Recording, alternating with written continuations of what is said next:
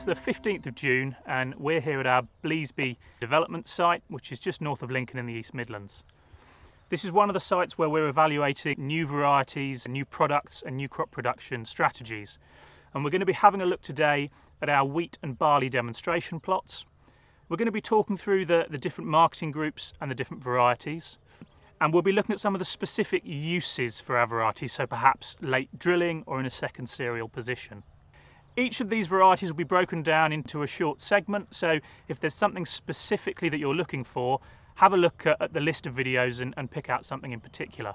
If you have questions about any of the varieties or topics that we cover in these videos, then speak to your Frontier Farm trader or agronomist, or contact us using the details that are on screen now.